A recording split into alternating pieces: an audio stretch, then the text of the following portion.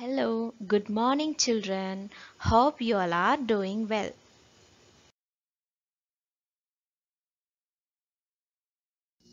Right now we are dealing with block 2, that is my school.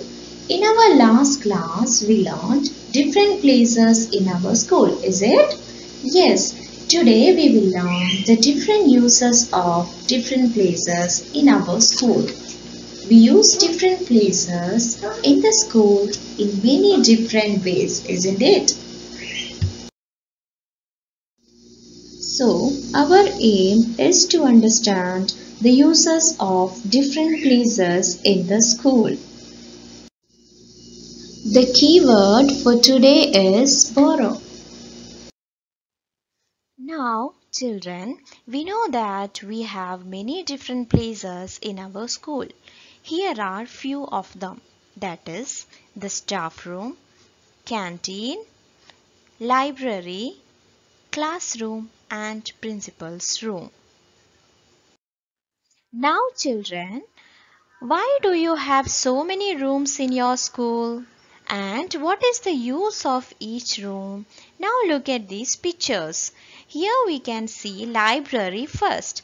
What can you do in a library? We can borrow and read books from there.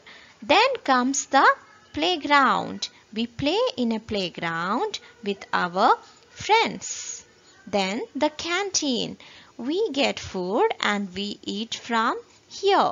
Then the classroom. We study here. Then comes the principal's room. We can meet the principal sir here, and the principal sir sits and works in the principal's room. Then comes the staff room. The teachers sit and do their work when they are not teaching in a class. Then the assembly area. All the students, teachers and principal get together here, and our programs are also conducted here. Now, can you tell me some of the places that all of the schools should have? Yes, all the schools should have a classroom, a place to play, a place to wash hands, and a place to eat. Every school should have a toilet too.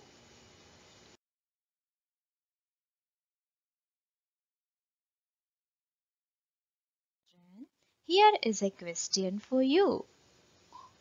Why do we have so many classrooms in the school? Can you answer to this question? Yes, we have a classroom for every class in our school. This is why students can study different subjects in different classrooms and not get disturbed. Dear children, now this is the practice time for you. Take out your EVS workbook, page number 15. Okay?